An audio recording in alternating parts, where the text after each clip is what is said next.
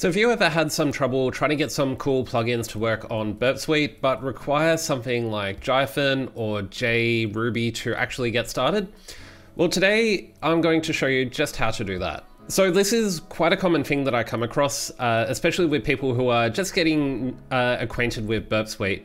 They want to try all these cool plugins in the extender, but they just get a little bit tripped up with installing Jython or jRuby.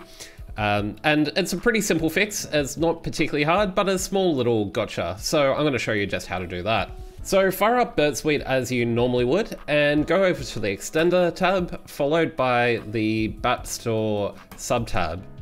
And you can probably see all of these cool extensions that may require Jython or jRuby to run.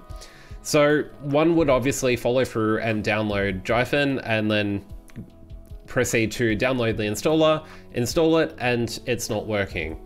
Well, what happens here is that Burp Suite actually needs the actual executable of Jython or jRuby to actually run, and you need to link that in the Burp Suite config. So just running the installer and thinking that it's all done won't actually help this situation. So what I typically do is just download the Jython standalone. And this is a standalone jar file. It might take a few seconds to download. So once that has downloaded, we're going to go across to the options subtab, and you'll see the Python environment section here. You'll see location of Jython standalone jar file there. So just select file here and point it to wherever you've kept the Jython jar file. So for me, I keep all my Windows pentest files in my VM in a pretty static directory, so pentest files, tools, Jython, and I can simply click that, head back to the Bat Store and just click off it and then click back on it, and then you'd be able to install it just like that. So this is pretty easy to do, but it's just not as easy as running an installer and expecting it to be done. Now the same can be done using the exact same path with jRuby, so I'll show you how to set that up.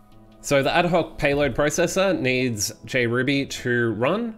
So just simply, once again, click the tab to download jRuby, and it brings us up to this page. So we're going to want to download the complete jar file here. So just click that and it'll take a few seconds to download.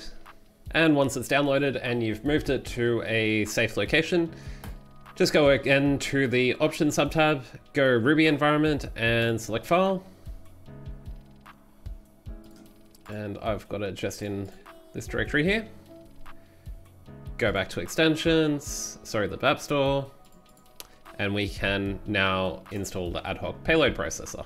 So that's all there is to it. Nice quick tutorial for you guys if you've had this problem before.